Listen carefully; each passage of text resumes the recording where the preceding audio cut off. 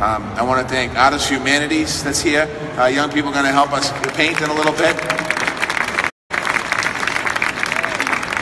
I want to thank the musicians from Project STEP that are here today. I know they're going to perform in a little while. Thank you very much.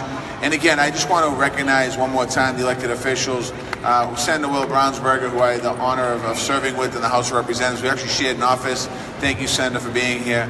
A brand new city councilor who's literally 2 weeks on the job, who's hit the ground running, and that's City Councilor Kim Janey, who's here. And I've seen her more this weekend than anybody else, so thank you, Kim. It's great to see you.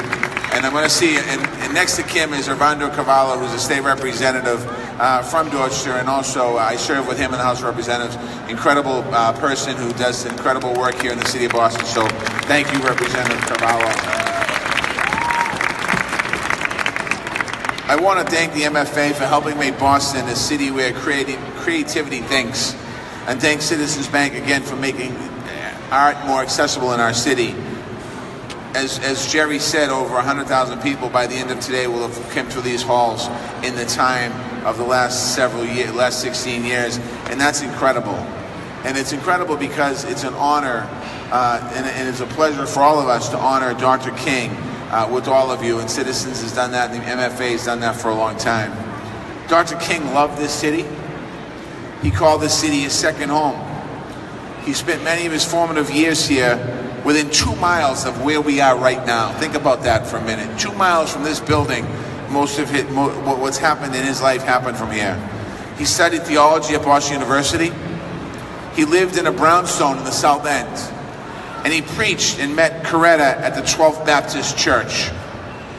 When he returned to Boston in 1965, he had a message for a crowd of 22,000 people gathered on Boston Common.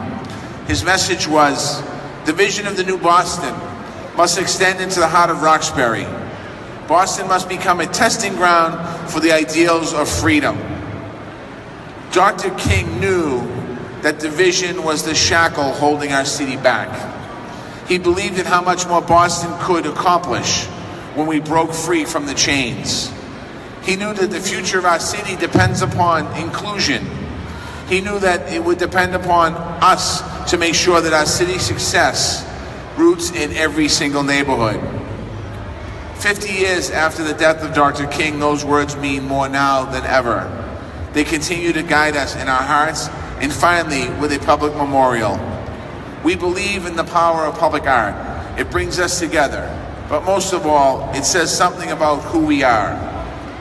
Our memorial to Dr. King and Coretta Scott King will say a lot about Boston. It will honor our long march towards a more just society, the beloved community that Dr. King dreamed of. It will honor two people who pushed us forward, and it will bring the legacy of Dr. King back into the conversation about where we're headed in the city of Boston. Art unites like nothing else can. You see it right here at the MFA. You see it in amazing groups like Artists for Humanity and Project STEP. Today we begin a new work of art together. It will be a companion to the beautiful painting that's hanging in City Hall right now. I'm proud of this movement that we've started. We're focused on equity in everything that we do. We're making sure that all communities are represented in our cultural resources. We are honoring Dr. King's vision for our city, a testing ground for the ideals of freedom. Thank you, enjoy yourself, and happy Martin Luther King Day.